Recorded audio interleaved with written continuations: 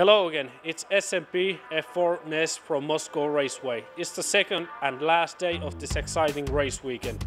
Weather is just like yesterday, cloudy and tricky, but we won't let that affect our great atmosphere. The day also starts with the medical test. After that there were no practice free rounds, so Quali 1 at 11 AM is the first action today. Let's see what happens.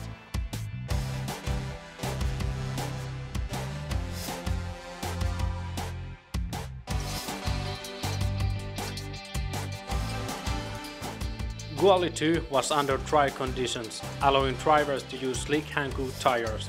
Many laps were disqualified because sticking between the lines was hard. After judges' call, Christian Lundgaard sit in pole position for race 3.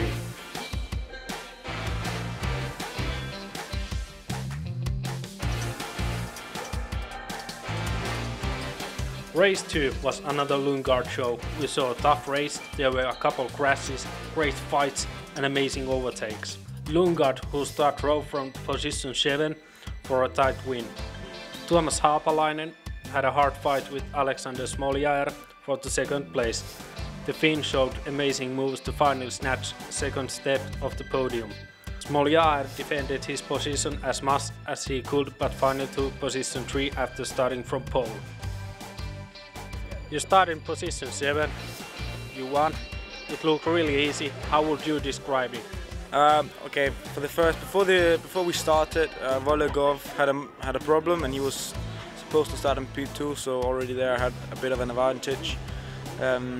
Basically after that I made a good start, got away pretty fast, was already in I think P5 at that time, and then I passed Trogen into P4 in turn 3.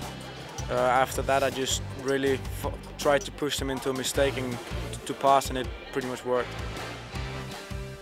Race 3 in Moscow Raceway crowned a different driver this time. Tuomas Haapalainen had a fantastic win and smiled widely on the highest podium spot. The Finn had an amazing start, rocketing from position 4 to the lead and crossing the finish line as a race 3 winner. Juuso Puhakka's race was equally good. Puhakka started from position 5 and followed his fellow countryman when the lights went off to position his car on the position 2.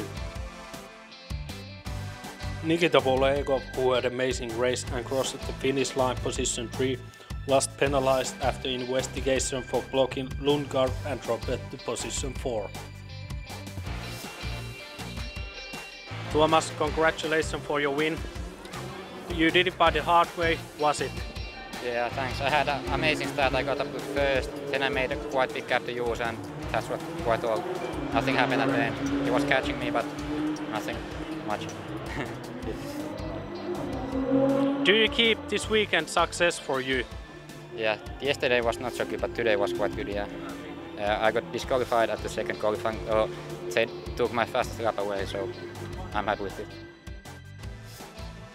And that's wrap now. It was a great day and also weekend for the SMP F4 NEZ Championship.